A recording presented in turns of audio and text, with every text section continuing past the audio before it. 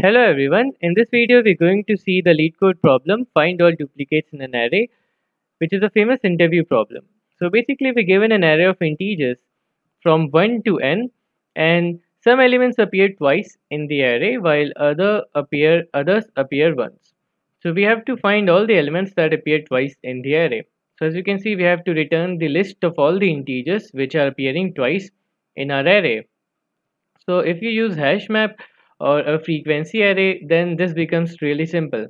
But the challenge is that we have to do it without extra space and in OFN runtime. So without extra space meaning that apart from the list of integer which will be returning and the number array, nums array, which is given in the problem, apart from that we shouldn't use any other data structure. So we'll be looking at that approach only. So I'll just copy this from the input. So as you can see, 2 and 3 are appearing twice in this example.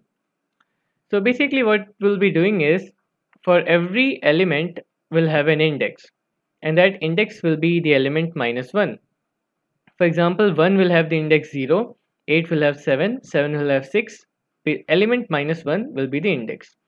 So suppose I come to 2, so 2's index will be 1. So I go to the element at index 1, which is 3, and I turn that into negative if it is not already. Then again I come to 2. So now 2's index is again 2 minus 1, 1. So I go to the element at 1th index, which is -3. So if it is already negative, meaning that the element right now is being found for the second time. So it is appearing twice. So that is what we'll be doing. At each element we'll find its index, which will be element -1, and we'll change the element at that index to negative, and if it is already negative, then our current number is appearing twice. You'll have a better example as I code it out, so let's get started. So let's just create the list first, which we'll be sending. So a list of integer, and let's call it list itself is equal to new, and this will be an array list of again integer, but we don't need to write that, simply this. Okay, now just a single loop, I is equal to 0 to less than n, then I plus plus. Okay, so as I said, we'll have an index, so that will be int index, and as I said, it will be nums of I -1. But before that we should also use absolute. Why? Because we'll be turning each element into negative. So to make sure that we don't get an error, we'll have this as absolute. So math.absolute of the number -1, which will give us our index. Now at that index, as I said, we have to check. So if nums of that index, if it is already less than 0, then our current number is appearing twice. So we'll say list dot add our current number, nums of I. And if it is not, then what we'll do is we'll turn that index number to negative. So nums of index, negative as in negative of itself, nums of index is equal to -1 into nums of index. And that's pretty much all we had to do. Let me just remove all this extra space. Yeah, okay.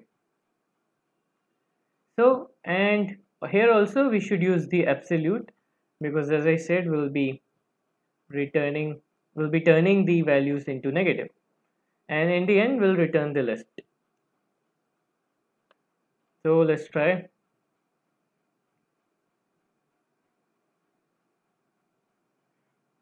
We don't have n. Let's just define n. So n is equal to nums dot length, or you can just use nums dot length there directly, not a problem. Yeah, let's try to submit it.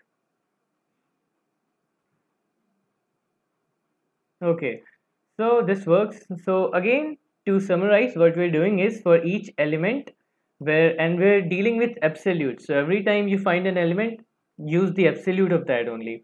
So every time we find an element, we're finding its index, which is the element -1. If the number at that index is less than 0, then our number has been found already, it's appearing twice. Otherwise, we're finding the number for the first time and its corresponding index returning to negative.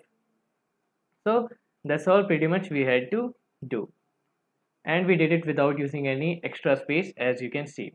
So that's it. Thank you.